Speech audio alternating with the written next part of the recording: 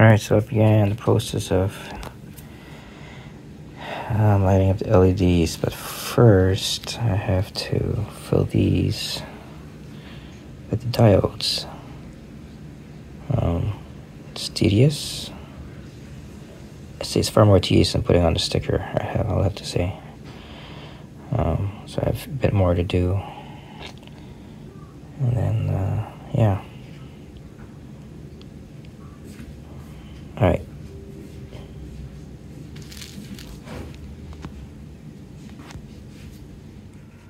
Alright, this with the necessary LEDs are installed for this panel. This one behind this one. There. And this, of course. Initially wanted the red ones just to flash, but I'm gonna include some of the white ones as well, the ones above here, some of them. I can only do so much though. In the bottoms here, I want these to stay on, like constantly on. So, but yeah. I just have to figure out which other white ones I want to flash. So,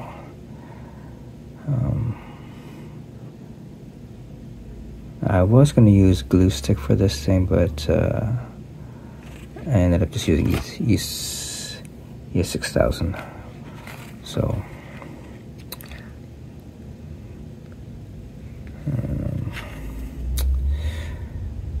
as for soldering the wires,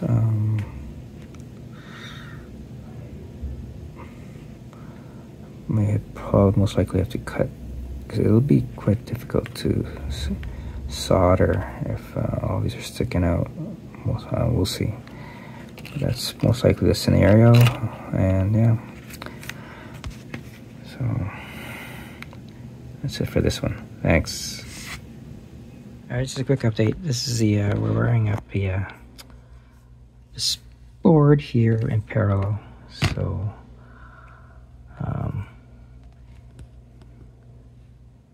rough job, but hey, as long as it works, we'll see. We already tested it. The green doesn't come out as much, especially the big one there, but we'll see what happens. But yeah. Alright, so the blue is a dud, but the rest lights up. So, yeah, it sucks about the blue, but, you know, what the heck? It's okay. I can live with it. Because the wiring was a pain in the ass. But, yeah. So, here, on, off, remote, right here. Okay, that's it. Thanks. Alright, just follow up. The previous segment showed it's almost done, and as you can see, it is done.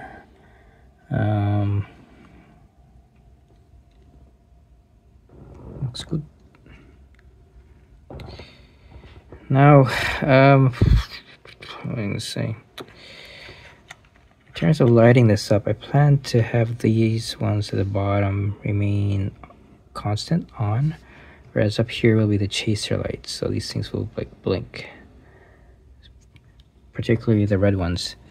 And also I'm also planning to have some of the white ones as well blink, so I'm going to have some in each of these 5 sections. Some of those white ones blink as well. Now my my main concern though is like wiring it. I may have to most likely cut certain whatever. Again, it depends on which ones I decide will be lit. Trying to find the most simplest excuse me, simplest way to wire this thing.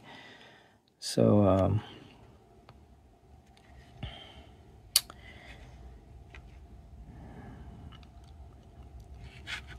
We'll see.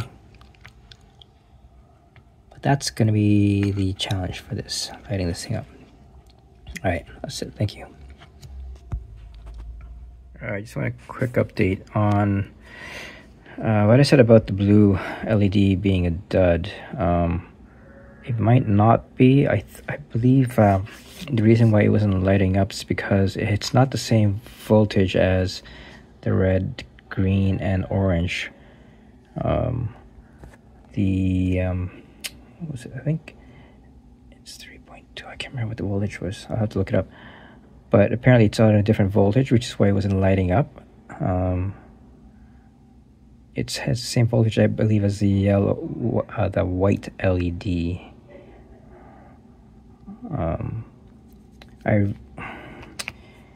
I realized that when I was actually wiring the next panel, I had actually wired everything together, but only the this would light up and not the back part. So what I did was okay, let me start from the beginning. All these wires that you see here, they weren't soldered together like this. They were all soldered in parallel to these ones here, right? And the same as the negative. And when I tested it to light up, this only lit up and not this. So I'm thinking maybe the LEDs were busted. So to test it, I could also use a multi-tester too, but I desoldered it, and then I soldered these together, and I did the same with this. I desoldered it from this, and then when I tested it by itself, it lit up. So apparently, like I said, the white LEDs take a different voltage than the red and orange, which we tried the same voltage. So yeah, so what I'm going to do then is, for this to light up, my next thing would be to wire this in parallel to any one of these ones here. Probably this one of the white ones. And that should light up. The blue one should light up, in theory, or in actuality. Okay. Let's see here. All right. So the soldering is. I know there's some cold joints here and everything, so I could start rewiring it again. But what I'm going to do is, like I did with here, I'm going to just apply some glue stick over the joints to prevent it from. It ain't pretty, but it works. I just wish that this had a thinner nozzle, but it doesn't, so it would have been a lot more neater. But like I said, as long as it works, it ain't pretty, I know, but all right. So these work. They've been tested. All right. And yeah. So once this is done, I'm gonna head on to do where's that part? It's like this one here, the chasers. It's gonna be a challenge. Then they're gonna be individually wired, in the sense that the whites are gonna be wired separately from the reds. Like I said, again, because of different voltage. And yeah, and these bottom ones here will be constantly on, so again, I have to wire those on a different channel on the remote. Yeah, okay, so that's the update for that blue LED. I've yet to find out if it's not a dud or not. I'm gonna wire it up and see what happens. All right, just an update. The blue LED is not a dud. It works. I tested it. Unfortunately, I can't show it on video. But my brother helped me to connect it. We did it without having to solder, and it does light up. So the blue and white are 3.2 volts, and the red, orange, and green are 2.2. So those will be, so in other words, the blue will be wired together with the in parallel with this one here.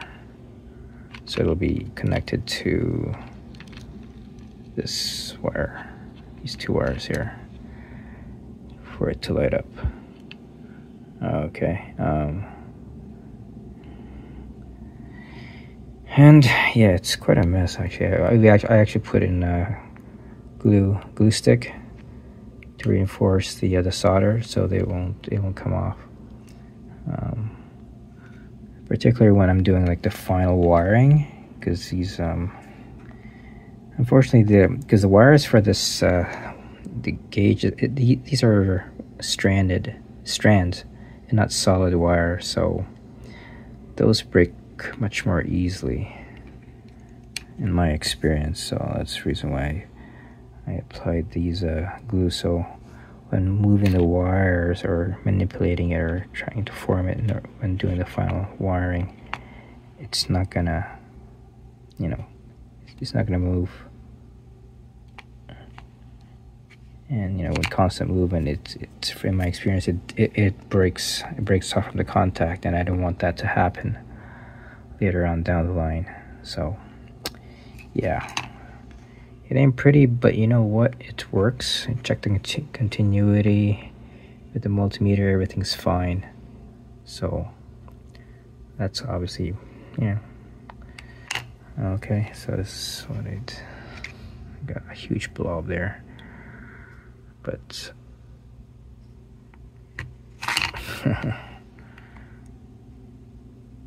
okay. Actually, normally I'd be like concerned about the gluing thing, but this is going to be in the back. It's going to be like, so you won't be seeing all that stuff. What really counts for me is that there's a continuity and that's going to light up. All right, that's the update on that. Thanks. All right, just a quick update. I decided to leave these open, so I won't be screwing on the panel back panels, and I also, it's a pretty rough job, but it does what it's supposed to be. I'm going to be having the wires going over the side here. That's because for ease of connection, and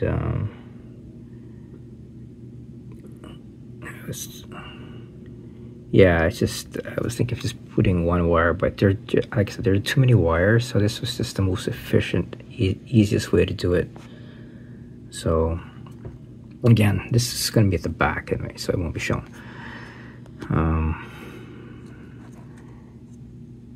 And I've also decided to use JST connectors.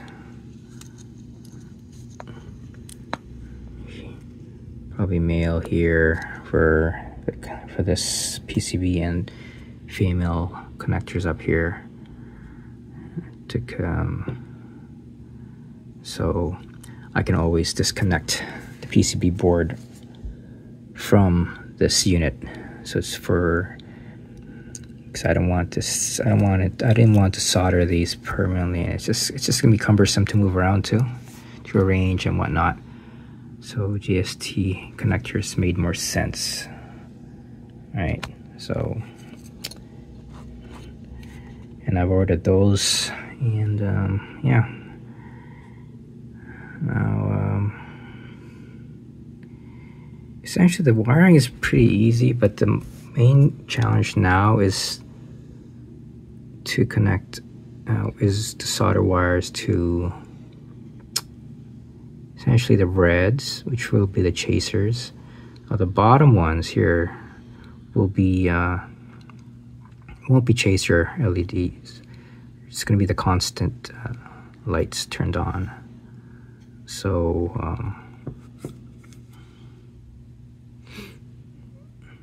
or I can do also chasers just to make things easier. but it makes more sense for this to be for the bottom ones to be constant, because they're LEDs, indicator lights for the switches, I believe.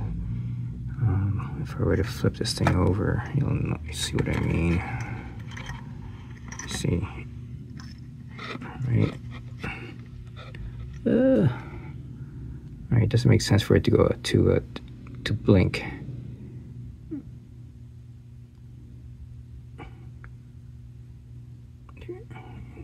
They're essentially indicator lights that the panel is on. I'm also planning to do some of the white LEDs as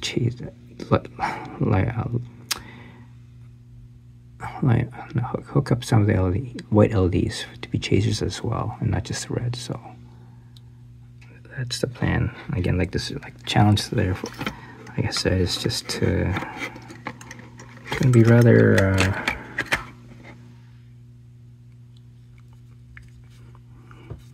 soldering the wires accordingly to whatever LED diodes I choose. I most likely will have to be cutting some of the connections in order to solder whatever, because it's just there's very minimal space. So cutting is in order for sure for whatever LED I choose. So yeah. So that's where I stand. That's it for the updates. All right. Thanks for watching.